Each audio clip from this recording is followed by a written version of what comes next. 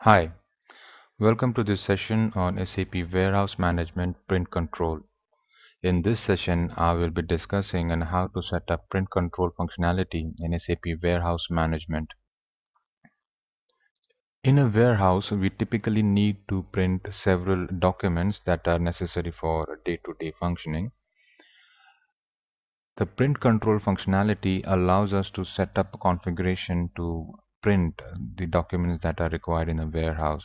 Now, the SAP WM Print Control is different from the other modules wherein the forms are printed by use of condition types and we maintain condition records to print various forms.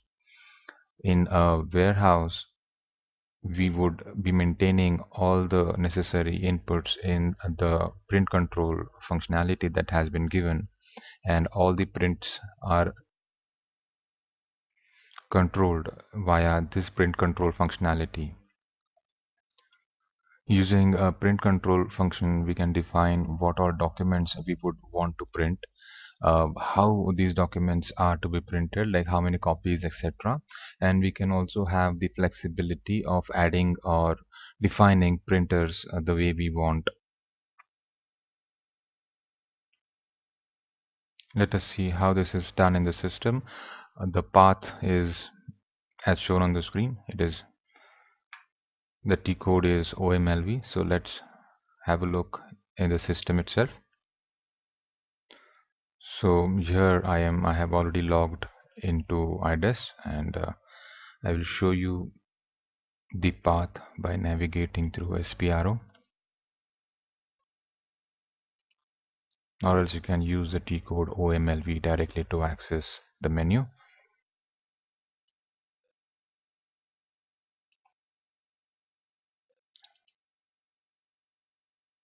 Warehouse management, activities, and then we have the print control. In the print control functionality, you would see multiple objects which we would need to define in order to have a final printout. We would be discussing these objects one by one and understanding the significance of maintaining and how these control the print. Let us see the first object, spool code. As we know in SAP, the labels or the slips or the forms are always printed via the spool. Now the spool is something that is controlling the number of copies. It would be if you would want to keep the spool after the printout is done, or you want to delete after the printout is done. All these things are controlled over here. The title that you see is the definition of this spool, and it does not have a specific nomenclature. You can use it the way you want. This is just to differentiate between different spools that you would want to set up, and this typically can be seen when you trigger a printout. You would see this definition or this title in the name of the spool. Then we have a control to print immediately, delete the print after the printout is done,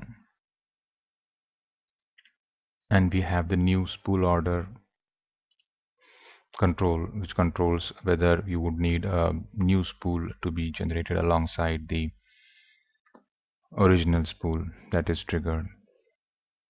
So we can have a reference of warehouse 001, which is the standard warehouse given by SAP, and whenever you are designing your warehouse, and if you copy from warehouse 001, you would be getting all these settings as is, and you would be needed to change them the way your printing requirements are for your warehouse.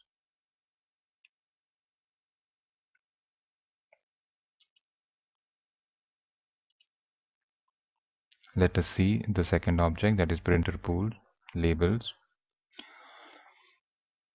Now if there is a need to print labels alongside your normal forms, and if there is a special label printer that is to be used, then you can define that label printer at this place.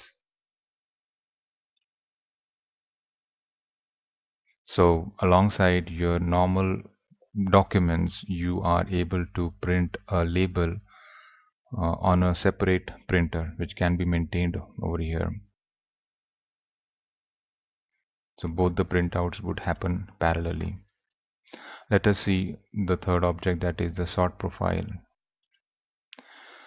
Now the sort profile actually controls the way the TO items are going to be printed. We have a number of columns here that can be used to define different fields which the system would pick up during printing of transfer orders and group them accordingly or sort them accordingly and trigger the printout. So say for example you have a large warehouse and you have a need to print a particular set of transfer orders items for a specific storage type first, and then you would want to separate the rest of the items in a different storage type so that you are able to give it to different people for picking. So that can be controlled by using one of these fields. So if I had to show you something over here, let us see if we can.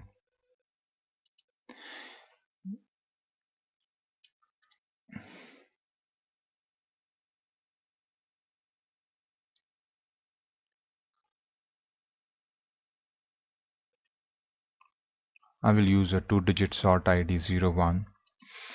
This field allows me to sort the TO items, and the first parameter that would be sorted on is maintained over here.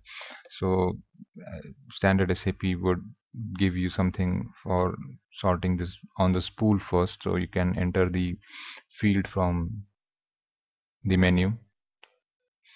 So I will first sort on the spool.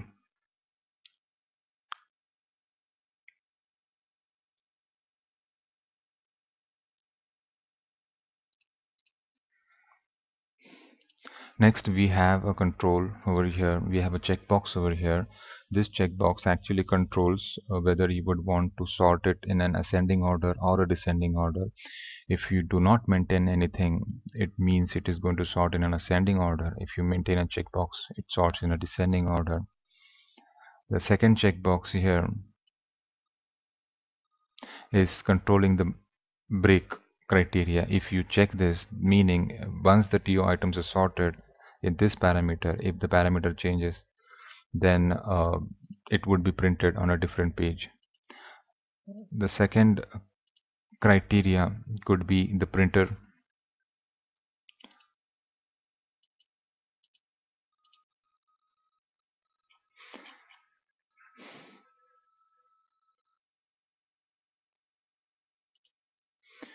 So I can directly maintain the field for the printer. So this would sort on the printer on which the particular transfer order is triggered. So if you are using different printers for printing different items or different transfer orders, then based on the printer on which this is triggered, you can segregate the items and it would be printed in that order. Third, you can use anything like a transfer order or a warehouse number and so on and so forth. You can specify up to 15 parameters on which to sort. So what the system is going to do is, first it will check what is the first criteria, then if the criteria, as per the criteria, it is going to sort and club all the items that match this criteria. Second, within those items it is going to sort based on the basis of the second criteria, which in case is the printer. So if the spool is the same, and then it checks the printers. If there is a different printer, then it would first print, it would group on the basis of the printers and print in the ascending order of the printer name that it finds. Within that, if there is a third criteria maintained, then it would be printing on the basis of this criteria, and so on. You can maintain the criteria as per your printing needs. I won't save these entries. We have this very important definition called the print code. The print code is quite important, as in it controls the form that is to be printed for the movement types that happen in a warehouse. So standard SAP defines some print codes already.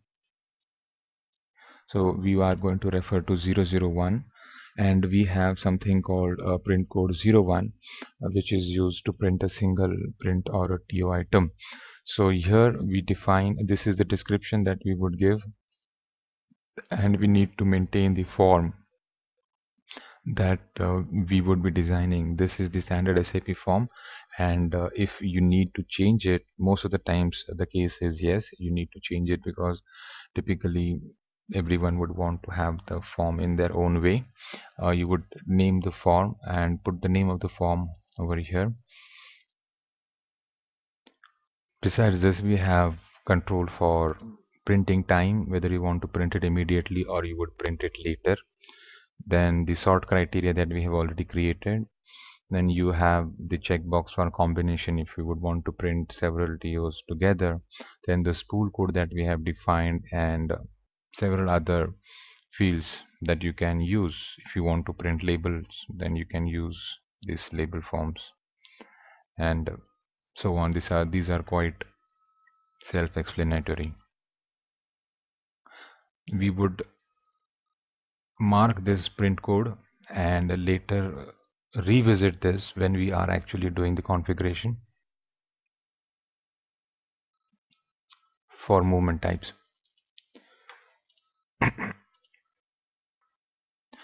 Next, we have to see the assignments that are possible, the printer assignment that are possible, and which objects we can link the printers to. We can go in the order in which the objects have been arranged. The printer assignment for a warehouse. Now this particular config, we can control how we want to print the particular transfer orders. Now this is the warehouse, this is the source storage type, this is the destination storage type. This is no print, which will mean if you tick this, then there is no print that would be coming up, and this is the printer that you are setting up. Now what this controls is, if you want to specify a specific printer for, say, inbound and a specific printer for an outbound, so what you can do here is you can mention the warehouse. For inbound, it could be the source storage type is 902 because it is the interim destination storage type in the transfer order, and the destination storage type would be anything, and you can specify the printer. If similarly you have a need to print on a different printer in an outbound transfer order, because maybe your warehouse has two different doors from where you want to transfer the material out, then you would need to specify a different printer which is close to the outbound area. You can do so by specifying a different combination over here. The source would be anything and the destination would be 916, and you can specify the printer LP maybe 02 or whatever. So this is one control how the printer can be adjusted the way you want in your warehouse. Next, we have the picking area. If you have a picking area defined for a warehouse and you would want to print whatever transfer orders are within that picking area, then you can directly specify a printer at this place. This would pick up the printer over here and print it based on the picking area picked from the transfer order. Next, we have the storage type, meaning you can define the printer per storage type. So as you can see, a printer is defined for storage type 001, 002, whatever, the way you want it.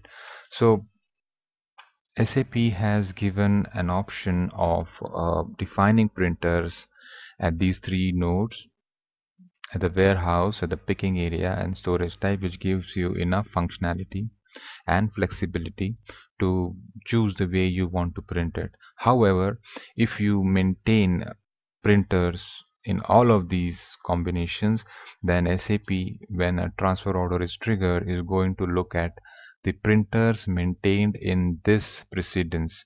The printer maintained in the warehouse movement node.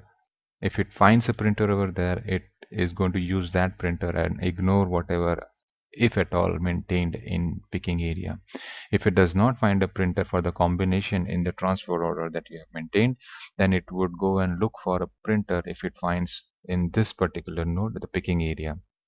If it doesn't still find a printer, it will go further and see if it can find a printer defined in the storage type node.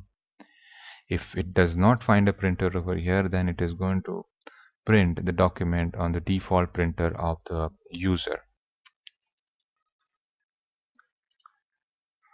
Let us now have a look at how the print code functionality combines with the movement type to give you the actual printout.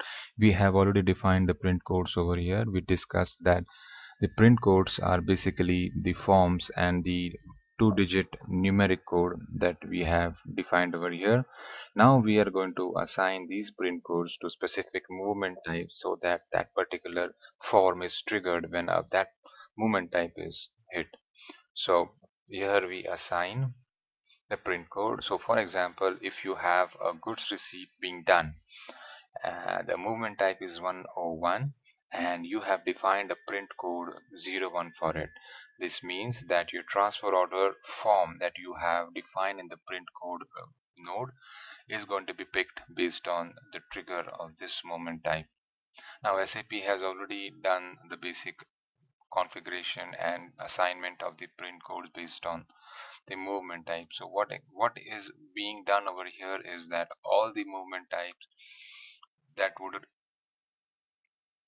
lead to an inbound process would be given a print code 01. So it could be 101, it could be 202, it could be 242. So all these movement types are going to lead to an inbound process, and that's why they would be given a print code 01.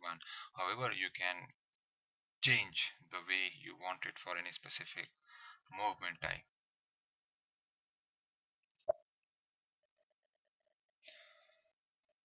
Then finally we have the warehouse program that is given by SAP. Now this is very important to be assigned to your warehouse, without which no printouts are possible.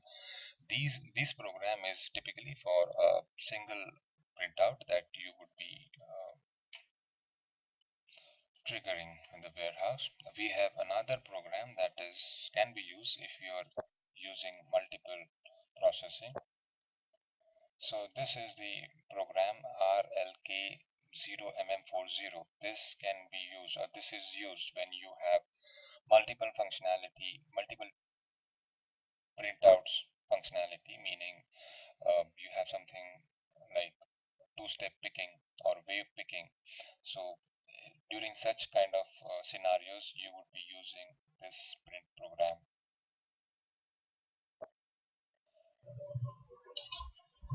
Let us now have a look at the analyze functionality. What typically is done is when you are done with the printing and you want to analyze how the system is looking up at the data, you can use this functionality once you have already triggered a print.